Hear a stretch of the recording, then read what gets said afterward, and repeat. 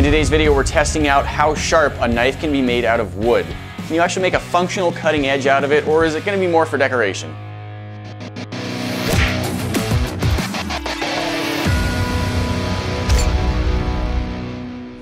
Hey Nate, what did one flag say to the other flag? I don't know. Nothing. It just waved. No, but Nate, we have new shirts for 4th of July. You can get yours now in the store. Guys, we're trying something a little bit different today. I am here in my friend's garage/workshop, and I'm the only one here. I don't have a co-host and I don't have a cameraman. This is one more of those videos that's filmed entirely on my cell phone. Fortunately, I have 2 cell phones, so we might be able to get a couple of different angles. But for the most part, it's all gonna be done like this. We are gonna do some fun experiments, and I think it should be a pretty good time. Here's what we're doing and the reason we're here. My friend in this garage has all of the tools needed to make some really cool knives. Normally, we've made them out of metal and they look just like normal knives. They're shiny, they're metallic, they've got nice handles on them. But today we wanted to try something different, or I wanted to try something different. I had an experiment where I wanted to see what happens if you make a knife out of wood. And so I have 3 different types of wood here. This right here is a standard 2x4. This is probably fir or pine. It's, you know, it's just normal building material. This is from Home Depot or Lowe's or something like that. And it's not known for being a super high quality wood or a super hard wood. It's just known for being cheap and kind of straight. Next up, we've got our 2 fancier woods. This right here is Lignum vita, which is the densest wood in the world, I believe. There's some others that may be about tied with it, but we've done experiments with this stuff before. It's crazy how dense this stuff is. It will actually sink in water, and it's very, very hard. Perhaps the hardest type of wood, and it has a very tight grain. That tight grain is one of the reasons I thought this would probably be a good wood to try. However, the grain on Lignum vita wood is not straight or lined up. It cross-hatches in these interesting ways that make the wood very strong, but I don't know if they'll be beneficial in making a knife edge. This right here is a block of ebony. Ebony is also extremely hard and extremely heavy for wood. The ebony also has a very tight, small grain, and it's a lot more lined up than the grain in the Lignum vita wood, which is why I think it may be a contender. It's not as hard or as heavy, but because of the shape of the grain, I think it has a good chance of also holding a decent edge. So we're gonna try making knives out of all 3 of these, and we're gonna see what kind of result we can get. Here's the basic idea. Using 3 different types of wood, we're going to try and make a knife and sharpen it as much as we can. We'll test out that knife blade to see what it can and cannot cut through. Here's our block of ebony on a bandsaw. We've got a fairly wide blade here, which I'm hoping will make it so it cuts nice and straight without curving and snaking too much, or without tilting angle as it goes through.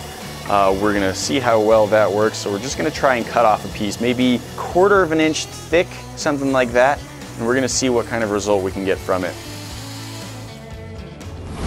I've got our ebony, our Lignum vita, and our 2x4 pieces of wood. They're very rough at this point, and I really want them to be smoother than that, so I'm gonna use a disc sander, just try and sand them all down. I'll also be able to do just a little bit of shaping on that.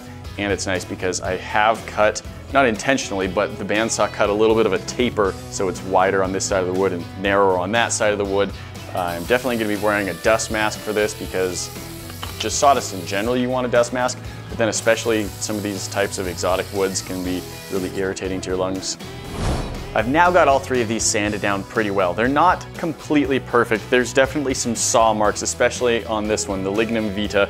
There's saw marks where it didn't cut perfectly smooth and straight, but because I am going to be shaping it and taking it down more, we'll see if we have to worry about those. I think we'll probably end up sanding them right out anyway, and definitely along the cutting edge. Making knives out of wood can be pretty fun and pretty cool maybe. The real goal, of course, though, is to see how sharp of an edge they can hold. Next step is we're going to be adding some design to these. We're going to take some knife patterns and we're going to choose ones we like and we're going to trace them out onto these pieces of wood, and then we'll cut those designs out with a bandsaw, and then we'll look more like knives at that point.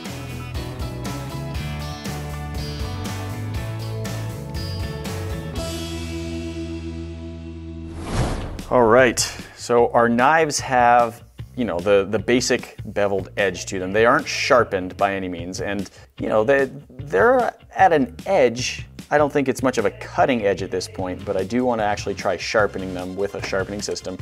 but I have just added a bevel on. Just for the fun of it, I do think I'm gonna go ahead and add some handles to these.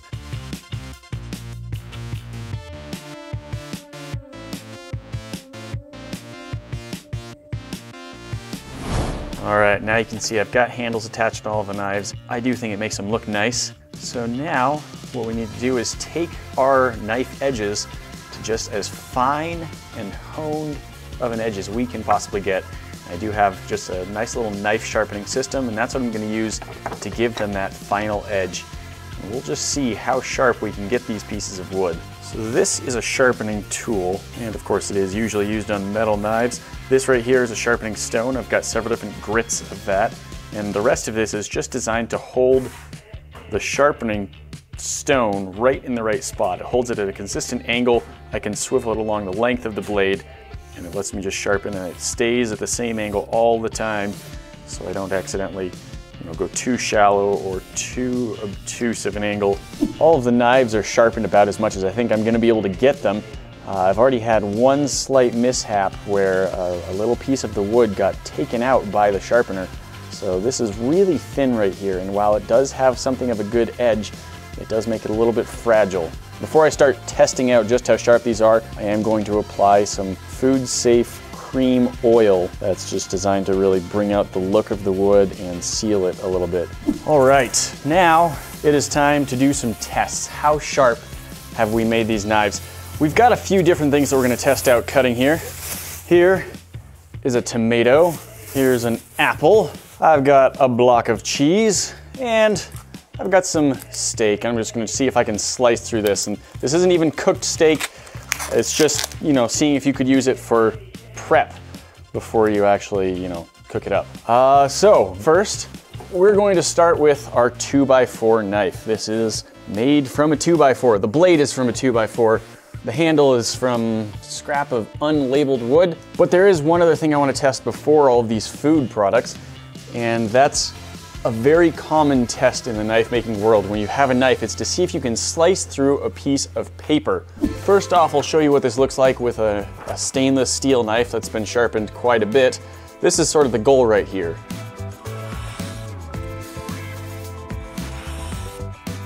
See that? Just kind of glides through, even with these really thin little curls that I'm pulling off there. It goes really nice and easily. Can I get anywhere with our 2x4 knife? Oh, there we go. Aha!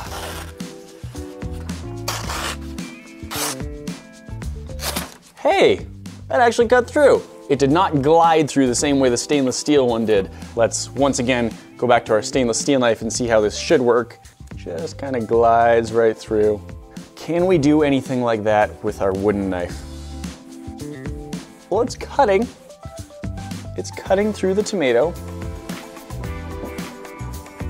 Kind of have to saw a little bit. That's okay. Let's just shave a piece of our apple off here. That slices through very nicely, very cleanly. Wooden knife cutting an apple.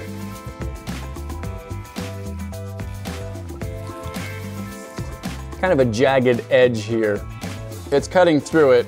It's not cutting through it with the same ease. Slicing cheese. I'm not trying for as thin, I'm just seeing if it will cut through it. I don't know. That's not bad. That's thin enough you could put it on a sandwich. Kind of have to saw back and forth a little bit more with this one than I did with the metal one. And what I was saying before about how this knife gets thicker at the top, it's noticeable. Well, that kind of broke apart as I was cutting through it. All right, we've got a piece of steak here. This knife was specifically designed for slicing through meat, so let's see how this does. And it easily glides right down through with virtually no resistance. That worked great. Wooden knife, cutting a piece of steak. I've managed to leave some splinters in the steak. Oh, yeah, there's some more. Ah! At this point, I think it's completely gone. Some of the moisture combined with the pressure I was putting on this knife to try and cut through got to it. There's no edge to speak of. It's completely edgeless now.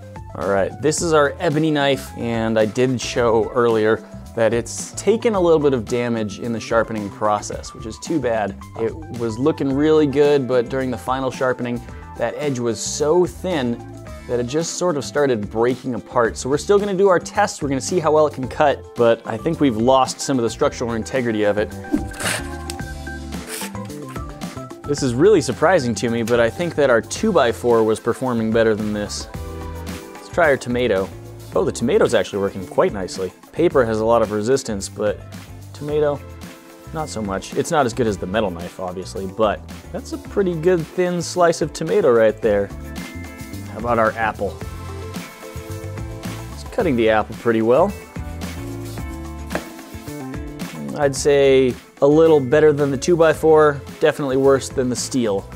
It's not a refined enough edge to cut evenly through. I don't know, that's actually pretty good. Look at that. That is a thin piece of apple slice right there. Let's try cheese. Cheese is gonna be a little bit harder than a tomato or an apple. I'm not sure if the soft knife edge is gonna be able to handle it. I was wrong, that handled it great. I think we're definitely seeing the benefit of the very thin edge I was going for here. Even though it's lost some of its definition and it's not quite perfectly honed, the whole knife is thinner and the edge is thinner, and that's really letting me get some pretty good slices here. I would absolutely take slices of cheese that thick on a sandwich. Our last knife could not get through the steak.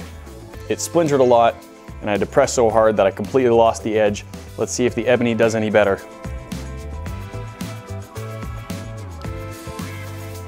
Feeling some tearing as I'm passing through.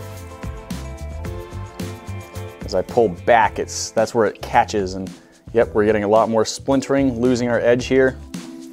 Oof, I keep just cutting in one direction. I am just barely able to get through this, but I've filled it with splinters.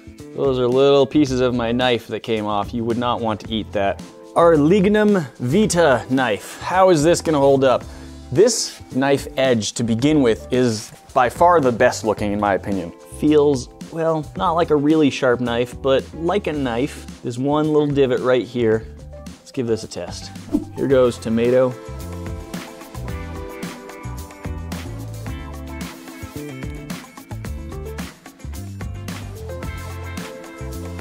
I think I just found a splinter from our last knife. That handled that quite nicely. Let's try this again. Unbroken skin.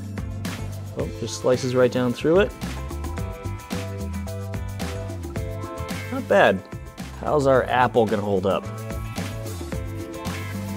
Well, my cutting technique isn't great, but it's cutting through the apple quite quickly. There we go. Ooh, we did have some breakage. The thick wedge shape of the knife started breaking the apple apart before it sliced all the way through. See our cheese. Going for a fairly thin slice. Cuts right through it nicely.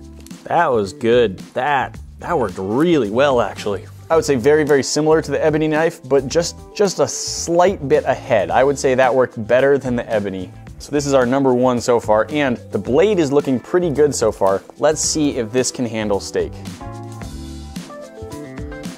Ooh, I am getting tearing when I pull this direction. Once again, that's sort of against the grain, and it's starting to pull up a little bit. So I'm gonna try just like sliding the knife forward when I cut. All right, that, once again, I think that's one step ahead of the ebony. It did work, it sliced all the way through. It took a few cuts back and forth. I think we got one or two tiny little slivers, much smaller than the rest, and our knife has survived this way better than the other types. So I'm gonna say this is the clear winner.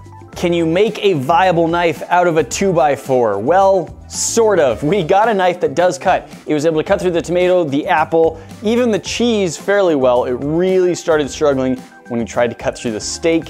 Using some more exotic woods, the ebony, the Lignum Vita, those woods gave us a much better edge. They held their edge longer, they were able to cut more, slice more, and retain their edge without getting so destroyed. In comparison to our 2x4 pine or fir knife. If there's anything else you would like to see us try, let us know down in the comments. We'd love to give it a whirl. If there is anything you'd like to see us try, let us know down in the comments. We'd love to give it a whirl.